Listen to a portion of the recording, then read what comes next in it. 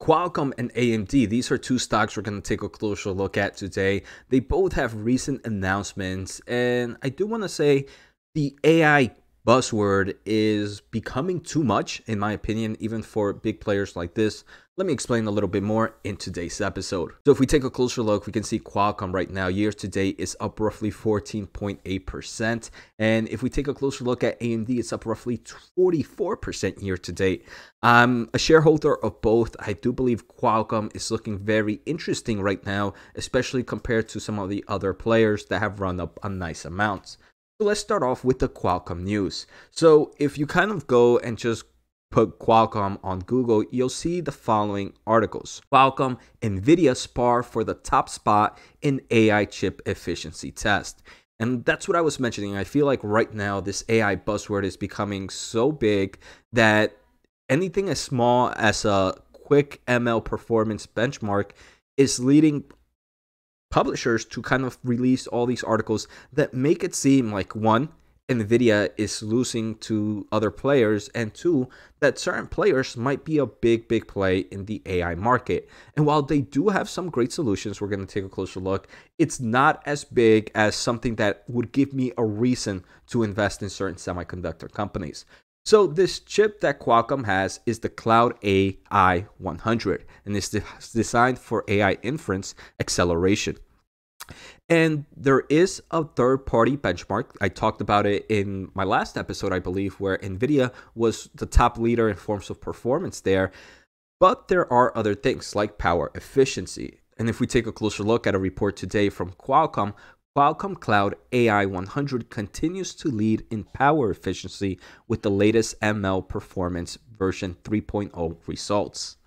And if we take a closer look here in this power efficiency leadership in the data center, the Qualcomm Cloud AI 100 performs roughly 34% over the nearest competition when we're taking a closer look at queries per second per wattage. So overall, it's more just a power efficiency ratio, right? And they kind of show different solutions and how much they beat over the nearest competitors and our competition.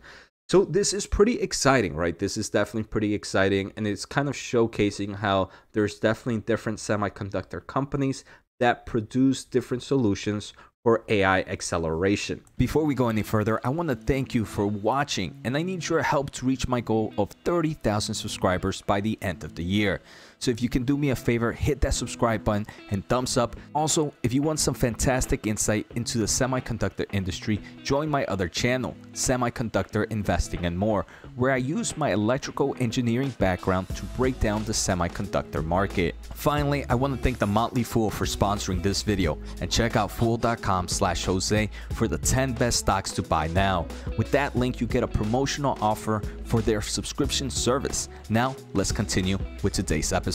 If we take a closer look, this is the Qualcomm Cloud AI 100. It comes in various modes. You can get them in a PCI Express slot or a dual M2 slot as well, and they have different kind of power configurations. So while these accelerators are pretty cool and it definitely gave Qualcomm some press, I do want to say the AI 100 is not a product that is going to drive Qualcomm's top or revenue numbers up. But it does show the versatility that Qualcomm has compared to some other players. I don't think many people would have thought that Qualcomm would have made it in the top of the power energy efficiency in some of these AI benchmarks. So while I do believe there's numerous reasons to be bullish in Qualcomm, this AI 100 accelerator is not one that would be on top of my list. Now, taking a closer look at another accelerator, we are going to look at AMD. And AMD launched their first 5nm base media accelerator card to power the new era of interactive media services at scale. This new card is the Alveo MA350. So the company even tells us, hey, what are these accelerators good for?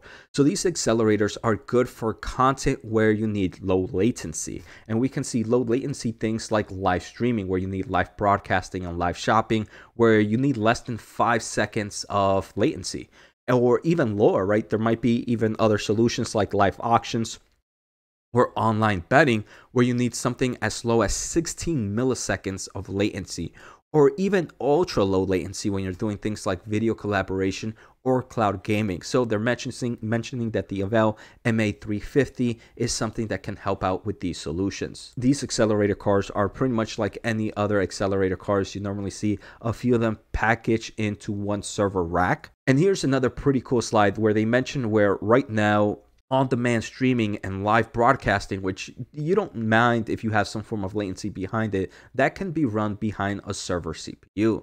But if you want something with very low latency, like we mentioned, things for microtransaction revenue like live sports betting, interactive media, cloud gaming, and live e-commerce, you're going to want to pick up, hey, an Alveo MA350 and an AMD EPYC. They also showed this pretty cool slide that roughly 70% of the global video market share right now is live video in 2021 versus 30% is on-demand video. I wouldn't be shocked if in 2022 the live video is still a major market leader here. And I think AMD has done a really great job at acquisitions. The reason this accelerator has come to fruition is thanks to their Xilinx acquisition. And we can see the embedded market is one of AMD's biggest market. It's roughly a quarter of the company's total revenue, maybe a little bit more. And if I don't have it here, but the embedded market is also one of their highest margin market as well. So right now, I believe the embedded revenue is still going to continue to be a major tailwind for AMD, very similar to Qualcomm, right? This product is not a reason to buy alone, but I do believe AMD's embedded market as a whole is definitely a very important tailwind for the company's future growth. So those are the two companies I wanted to take a closer look at. We're seeing how AI is definitely becoming a key word. And sometimes, depending on the market, we can see for Qualcomm, right now it might not be something that would really affect the stock price, but it is good press. And it just reminds me, hey, Jose, take a closer look at Qualcomm because they are definitely very diversified or versatile in the types of solutions they provide to their customers. So I hope you guys enjoyed today's episode. Take care, have a good day, and see you next time.